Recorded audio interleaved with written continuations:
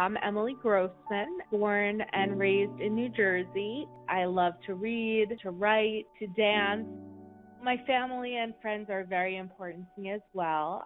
I always did well academically, but I had a lot of anxiety about my performance in school. My sophomore year in high school, I became pretty depressed. I was really restricting what I was eating. I didn't tell anyone, but people started noticing a difference, I think. My junior year, I was applying to colleges, and that was the first time I was having very passive suicidal ideation.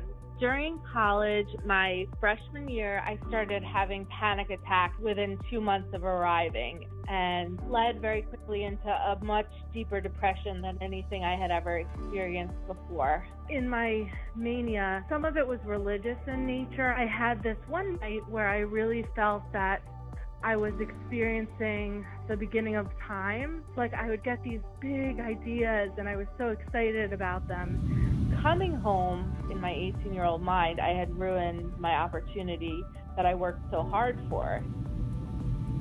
And I really felt like I need to give myself a chance and go to grad school because my passion is I want to be a great educator. So I did it.